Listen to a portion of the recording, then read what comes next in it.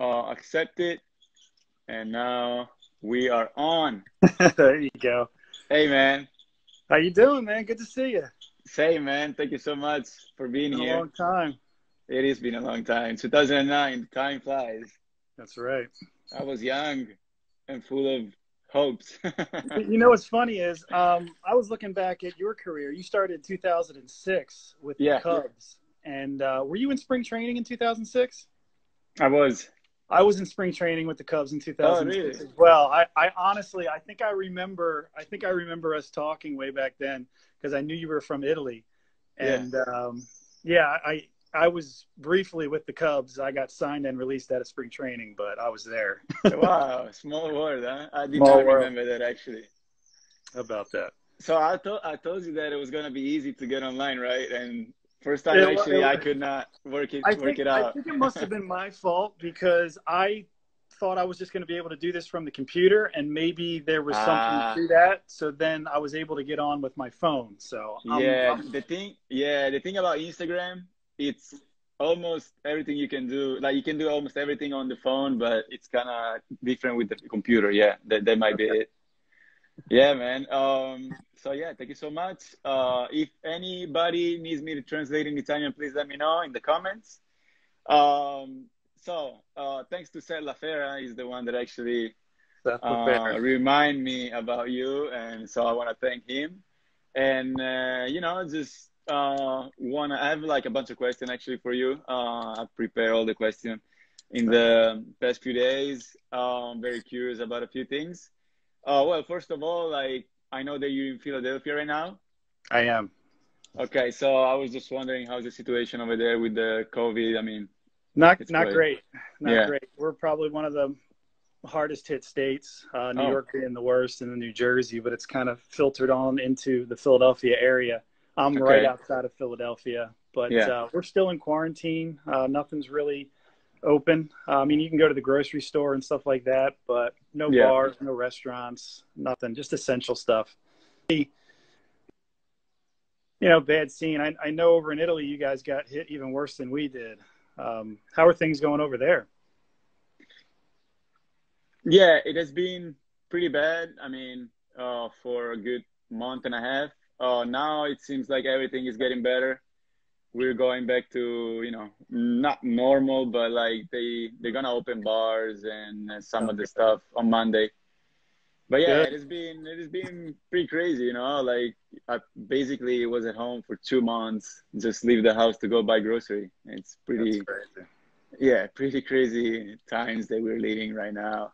I bet it was pretty crazy even, I mean, you were in spring training, now you're a pitching coach for those that don't know this, but like, wasn't it pretty weird that, you guys were there preparing, or at least thought you're going to prepare the season, and then at some point they just shut it down, huh? We kept keeping an eye on what was going on. We obviously knew what was going on in Italy, and if it had blown up over here, we were going to have to shut down the operations and stuff. We had a closed door meeting a couple days before that happened, and they basically told us for our safety they're going to send everybody home. We weren't sure if we were just going to stay kind of quarantined in Florida and just continue to practice. I'm actually glad they sent everybody home. Yeah. Because obviously it's been a couple months now, and I'm glad to be home now. But it was a crazy time. Nobody knew what was going on really. Yeah, man, it's unbelievable. And like, do you actually think they're gonna have a season this year? You know what's so funny? I just got off the phone with my boss, for the Marlins. I just got furloughed. Me and 100 other staff members for the Marlins just basically got laid off. So really, as of right now, there's no minor league season. Minor league season's canceled. What they think is going to happen is they're probably going to start bringing minor league players back to Florida when they get the okay, just to keep them moving. But as far as a minor league season, it's been canceled. Major league season just depends on if, the states, the government okays everything. Players Association has been talking to MLB along with the owners to try to get something resolved, to try to get safety issues in place to get the major league season back, which I think when that's the case, I've heard talk of them expanding rosters from 25 to 30 man. and then having a 20, I guess, player taxi squad for the big leagues in case somebody gets hurt. So they'll take probably 20 of their best minor league players and put them in Florida and just practice, play games. And if somebody goes down in the big leagues, just kind of filter them up. Yeah. That's unbelievable. It really is. These are some interesting times we're in right now.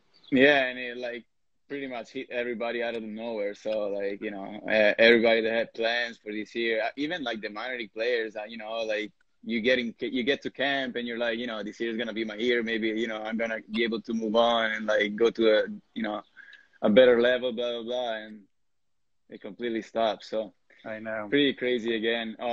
Well, let's go back to your playing career. Let's play like a better time for you. You signed out of college, right? I did. I went to Western Carolina University in North Carolina. Okay. So in 98, you actually signed for the Rockies, right? I did. Okay. And you were with them for 6 years, if I'm not wrong. I was in the minor leagues with them for 6 years, from 1998.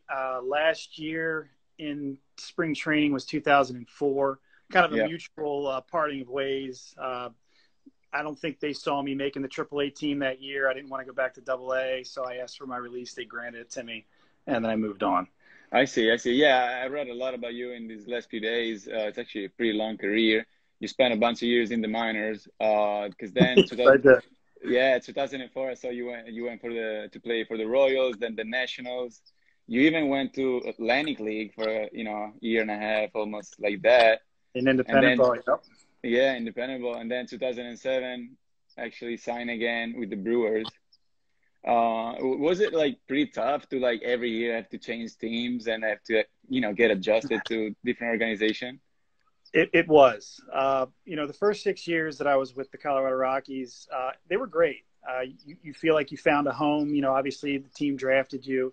You felt like you found a home there. Then after, a certain time, 6 years passed, I hadn't made it to the big leagues. I got as high as AAA. I battled through some injuries with my shoulder. And I guess it was just time to kind of part ways. And then from the 2004 to probably 2007, when I signed with the Brewers, I was just kind of trying to find that same home. And I bounced around a little bit.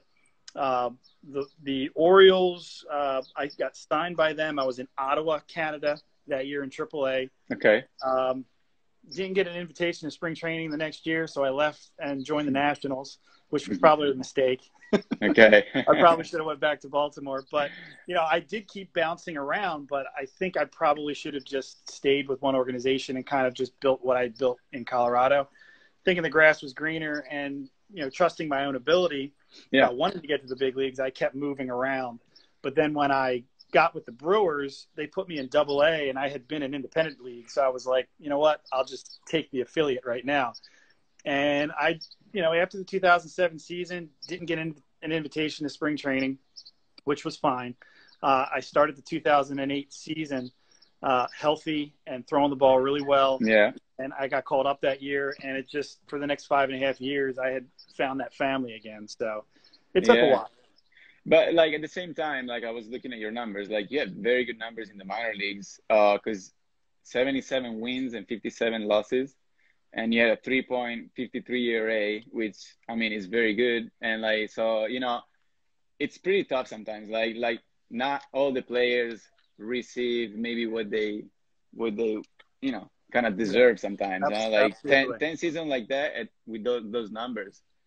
MO, were you pretty frustrated at that point? I was. My MO was I didn't throw hard enough. I was an 88 to 92 guy, sat like 90, 91, but I could pitch. I could throw my fastball anywhere I wanted to. I had secondary pitches that I could throw for strikes when I wanted to throw them for strikes. So I could pitch. You know what I mean? Like you have guys today that you go and see, they take the mound, all they want to do is throw hard.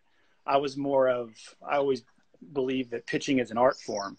So when I went out there, I would use the corners, elevate my fastball, stay to the bottom of the zone, change speeds with my off speed, get ahead with my breaking ball sometimes second, third time through the order. So it was more of an art form for me, and I stayed true to it most of my career, and it took 10 years for an organization to take a chance on me. And when I got that opportunity, I kind of ran with it. So Yeah, I saw that. How did it feel like after 10 years? Like, did you lose hope like along the way, or like you lost faith, I guess, when I at ended some up point? when I ended up in independent baseball in 2006, I almost retired. I almost Yeah. quit. It was a tough What did time. it make you like keep going? Family Yeah. was always by my side, Yeah. telling me I could do it. I think belief in myself, knowing that, I've had good careers along the way, and they always say that this game will dictate when you need to retire. The hitters will let you know. And I've always had success. So Yeah. I believed in myself. What I would do was every winter I would go back down to either Mexico or Venezuela. I played 5 Okay. winters in Mexico, Venezuela. And I would face some of the, the toughest hitters in the game when they were preparing, for spring training. Yeah. So down in Mexico, like a lot of big leaguers were down there, and I would kind of gauge myself off of them. And I had success. And I was just like, I just need to be with the right organization. It's all about timing, right place, right time. And it finally worked out for me in 2008. You were having success. You were probably in your mind. You were like, I can do this. Like, why don't everybody else see that, right? Right. We have a few comments. There's a guy that actually, you probably know him. His name is something. He said, Num 4261. It says you're the best pitching coach in the game. So it's probably one of your guys. It was one of my guys. Thank you, Nick. I appreciate that. So you were saying you were successful, like talking about that. 2009, you get the experience after your big league call up. You get the experience to pitch with the Italian national team. That's where we actually met. Right. How was that? Like, it was just the second edition of the WBC. Was it tough for you to say yes, or because you're in big league spring training, blah blah blah, or?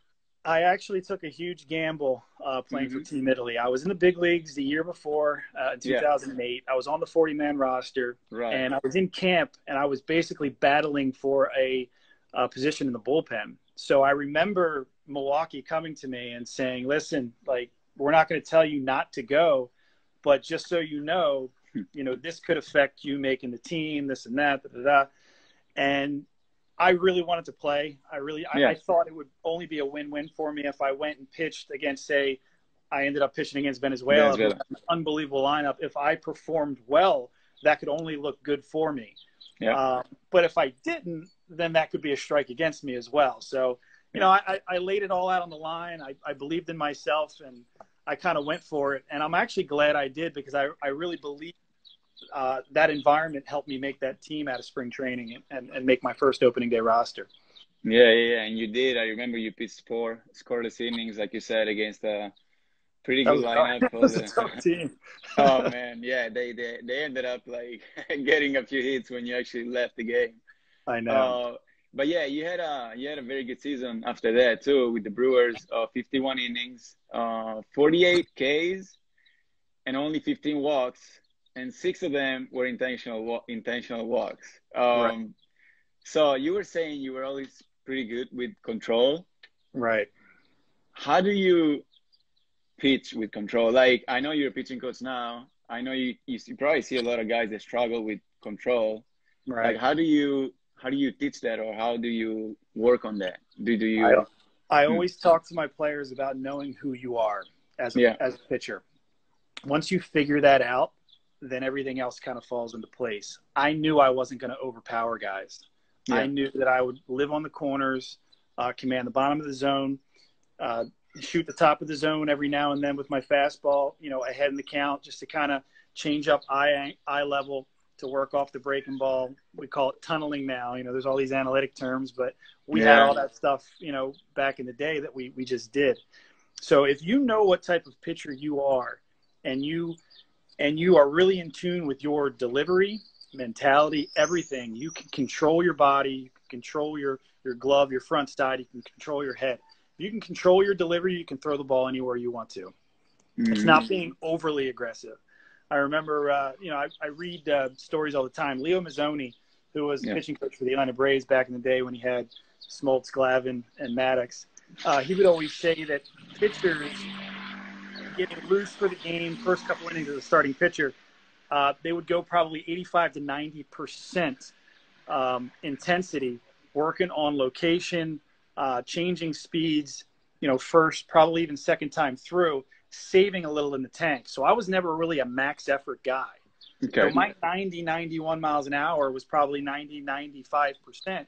And when I had to reach back, maybe 02 or, something in an advantage count, I could touch the 93s, 94s, but I didn't live there. I didn't pitch with it. So I would basically, have command over velocity sometimes, I think, and movement per se. We talk about movement in the game now.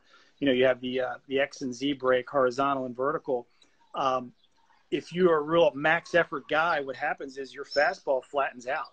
It doesn't move as much. I mean, you can talk about finger pressure and everything, but just manipulating your body and or arm slot can make the ball move. But I think, going at that effort level that's comfortable for you to help, maintain your delivery through your delivery helps with command, movement, and all that stuff. So knowing who you are and how you pitch is very crucial. Yeah. You used to work on your mechanic a lot? I did. Yeah. I didn't do a lot of flat work or dry work, though. I was I always believed that throwing more helps. You know what I mean? Yeah. I did a thing with the Marlins, and we talked about the magic 110 pitches in a game that it seems like Major League Baseball for starting pitchers in the big leagues. Okay. They're capped out at 110. Well, if you look back into the 90s and even before that, guys were averaging 130, 140 pitches per game as starting pitchers. And we've kind of, whether it be from injury or, now that our bullpens are what they are, you have seventh inning, eighth inning, ninth inning closing guys that make just as much money as the starters. So you only have those guys going 5-6 innings, but, throw more. You know what I mean? It's like I always went out, I played catch, I long tossed, and when I got off the mound, I'd throw 35 to 40 pitch bullpens just to maintain that good feel. I'd throw a flat ground every once in a while just to work on timing, but just master your craft. Basically. So one more question. When you were on the mound during the game, were you thinking about your mechanic, or was it more just like about Not at competing? all. You have to have two mindsets when you pitch. Really, there's the game mindset that you take out to the field, where you don't think about practice. And then when you throw your bullpens, you're in that training mindset. You're allowed to think about delivery. You're allowed to think about separation and timing, where your foot strike is. Is your arm up in the back? Do you want it a little bit shorter? Guys are starting to get a little bit shorter in their arm swings for whatever reason. I think weighted balls has a lot to do with that as well. Yeah. But there's time for working on your delivery, and then there's time when you take the mound. You're in compete mode. You're not really thinking about anything but that hitter and where you're trying to throw the ball. That's basically it. You got to take all that other stuff out of there. Makes sense, man. Going back to your playing career, then 2010 you actually got injured. It was a pretty big injury that rotator cuff. Rotator cuff. So you were out all season long. I saw. That was probably the biggest, the worst injury you had.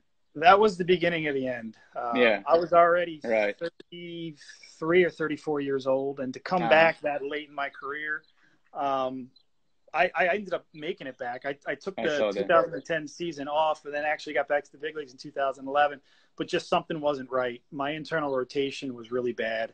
I was stuck at 5 degrees. If anybody knows internal rotation, about 45 degrees is a pretty good flexion, but I was stuck at 5 degrees. So I had to actually have a quality of life surgery done called a capsule release, where they actually went in and then snipped a ligament so I would gain flexibility back in my shoulder.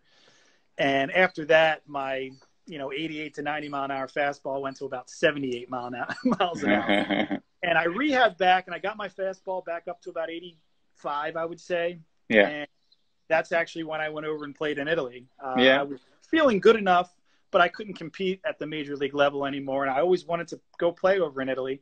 And that's when I joined the team in Rimini. So that was one of the best experiences of my life. That was great. Was it really? It really was. It really was. Because I was going to ask you, the Italian league, I mean, I consider the Italian league, level-wise, it's pretty good. It's not as good as, fan-wise and stuff like that. Yeah. But I mean, was it fun to you? Oh, it was great. Yeah. I mean, there was some downtime as well. I think Yeah. we practiced on Tuesday, Wednesday, games Thursday, Friday, Saturday, and then we were Hmm. off Sunday, maybe something on Monday. But I Yeah. mean, it Yeah. was pretty lax. 4 games a week. I would pitch 2 out of those 4 games a week. I'd Yeah. pitch on Thursday and then the back end game on Saturday. But it was great. I mean, we were right on the beach. Yeah. Had a little Rimini. apartment. They gave me a car. Hanging out with guys like Seth LaFera. That's actually that's the city where I live. I live in Rimini, so I'm not too far Okay. from the stadium. I'm like 10 minutes away from the stadium.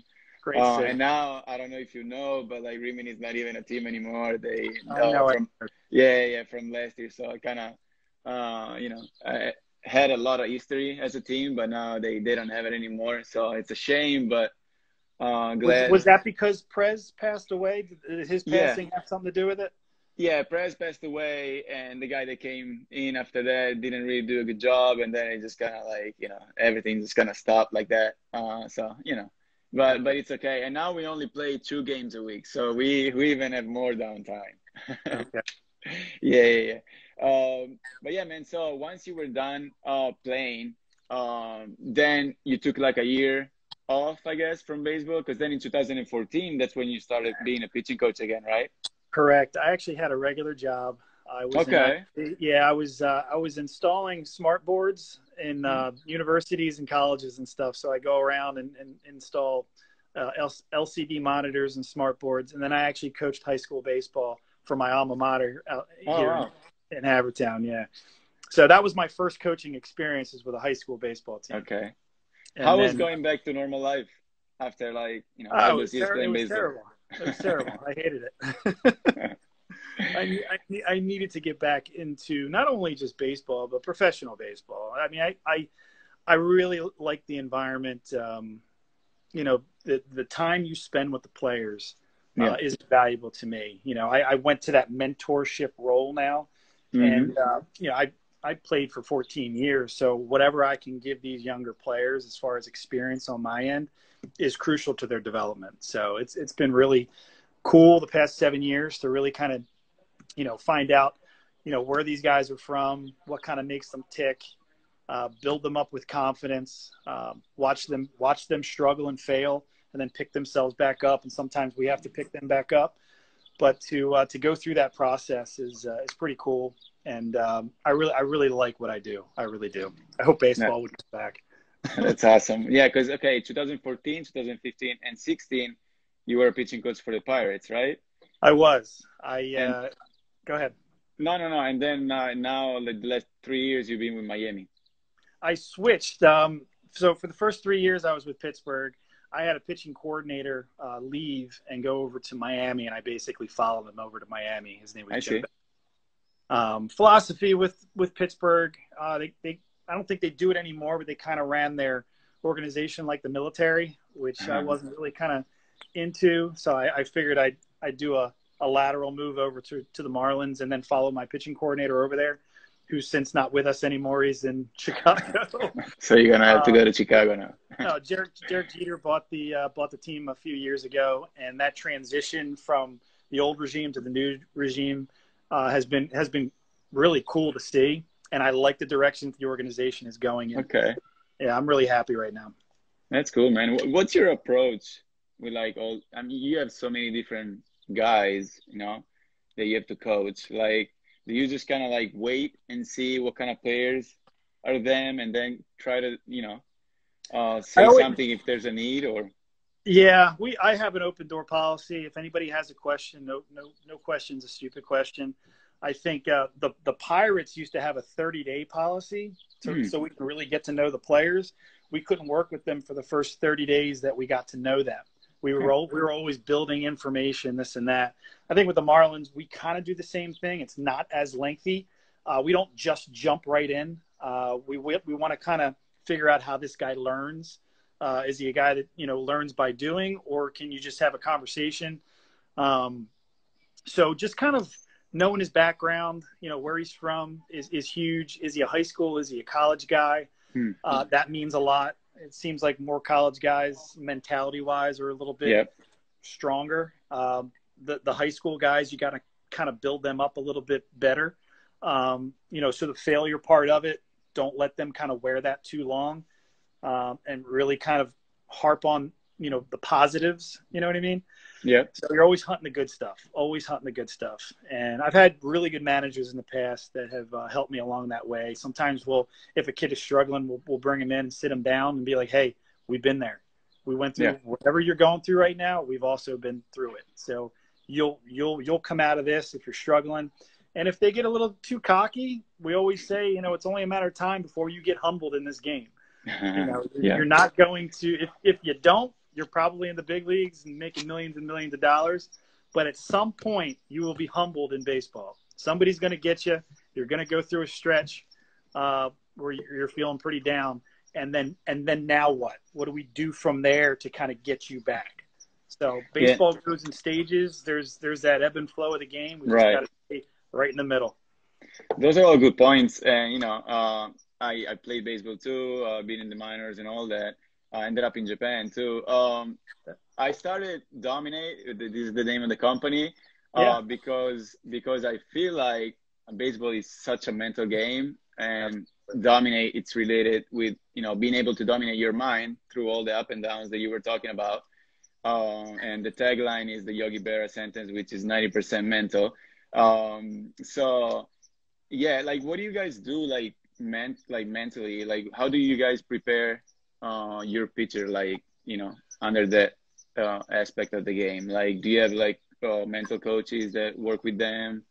Not as the Pirates had a huge mental conditioning program. The Marlins, they have a few guys that come around. I don't think it's as intense, but there are guys there that will help if you need it.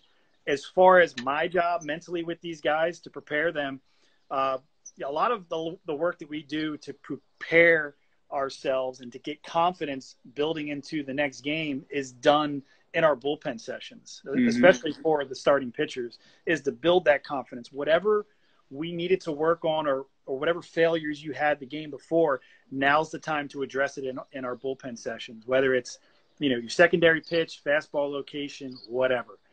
So, you know, we crunch video.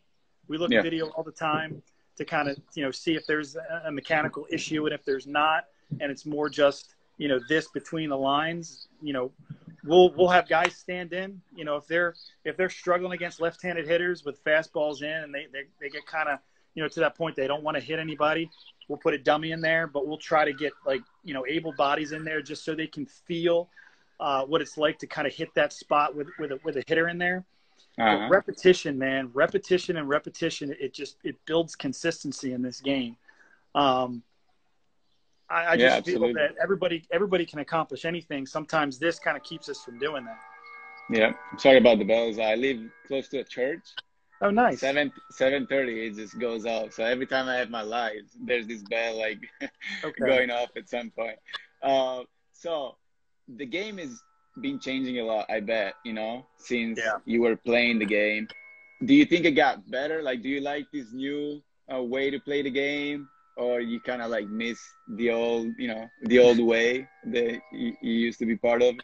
There's something to be said about the old way, I guess the old school way of baseball, where, you know, it was, I think that the coaches were a little, not harder, but they were a little bit more like real. Like, they could actually talk to you like, hey, you need to do this, this, this, and this if you want to make it to the big leagues. Now there's data and information on it. Not to say that we're not real and true to our players, but there's that kind of fine line where are we telling them too much? You know, especially at my level. You know, we're always constantly trying to build confidence, so we don't really want to tear down, you know, the player too much. If he's a you know, upper level guy, not an upper level, but an older guy at my level, like 23, 24, he probably should be somewhere else. I could be a little bit more, okay, we got to get going on this. But for the most part, you know, the way the old school approach was and now the kind of analytics, we had all these analytics back in the day, like with spin rates. We all seen 88, 89 mile an hour fastballs that guys couldn't hit up here. Guy probably had a high spin rate. Now they're just putting a value on it. Right. There's all these names now, huh? Now we have TrackMan data. What we try to do is we try to, if they throw a 4-seam and a 2-seam fastball, we have data on which one gets hit the most. We have the vertical and the horizontal movement. We grade each pitch out. So we can actually put a value and a grade on each pitch and see where that, we have this chart basically that we use, and where that pitch is on the chart. And we call it the watermelon chart because it's, the colors of the watermelon. So in the red, we want to avoid that red area right there. That pitch right there is going to get hit probably 80 to 90% of the time. And once we start getting into the green, the outer scope of it, those are the swing and misses pitch. So we actually have algorithms now that break down each pitch type, and we can tell whether that thing is a good pitch, it can get hit or won't get hit, or if that thing is flat, over the zone, and it can get crushed. So that's crazy. Do you think that there is value in it? There really is. There's value, huh? Or at some point, isn't it even too much? Like maybe like a pitcher could get like all like, you know, messed up in his mind, I guess, about all that, right? It could get overwhelming for sure. Absolutely. I think one of the coolest things that has come along was the slow motion, the edgertronic camera that basically slows down the hand, and you can actually see finger placement on breaking balls, fastballs, 2-seamers, changeups, and everything. So it's been huge with pitch development. So now we can really structure hand placement on pitches by slowing the ball down and seeing where his release point is. So that's been huge with my job as well. That's awesome. So going back to your career, you know, unfortunately, you had a few injuries. Do you think injuries just happen, or like for example, you think you could have had a chance to like avoid your injury, or it's something, you know, sometimes it just happens, like even if you kind of take care of yourself? It's a great question. I always thought that I had a pretty good delivery that would warrant me pitching for a long time. And I did pitch for a long time, but I did pitch through a few injuries. They always say when you have a shoulder injury, it's usually due to overwork or overuse, or just, you know, I'd been pitching since I was 8 years old. You know, I had my first shoulder surgery when I was 24, 25. So, you know, that's a long time. And they say if, you know, you've logged, as a starter, if you've logged a lot of innings from when you were even in high school, college, to the professionals, and you haven't had a surgery, you're pretty lucky. So I just think that was just, you know, wear and tear over the years with my first shoulder surgery, which was my labrum. So they went in, they cleaned it up. I guess, you know, you talk about like how many sutures you put in for a complete tear on the labrum. I think 5 or 6 is a complete tear. I had 5. So mine was almost completely torn. Took me about 6 months to rehab through that. When I came back, I was pretty strong. I think I was throwing a little bit harder. I was 90 to 94 before surgery. And then I was 88 to 91, 92-ish. So I dropped a few miles an hour from when I was in college in my first few years in pro ball. And then that surgery lasted me about 9 years. And then the rotator cuff went right after that. So I wouldn't change my path for anything. I think rehabbing through that, there's a mental strain on you, just the rehabilitation from an injury, which, you know, kind of kept me going. So I was mentally tough from that going through my career. So I guess when it came time to, you know, play an independent baseball and think my career was over, I look back on, you know, that year in 2001 where I pretty much rehabbed most of the year from that surgery.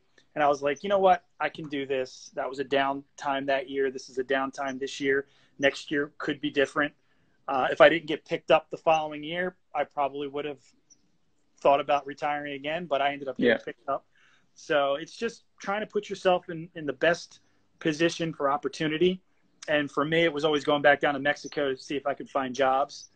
I met a pitching coach who became my AAA pitching coach. His name was Stan Kiles, and who actually became my pitching coach in the big leagues with the Brewers.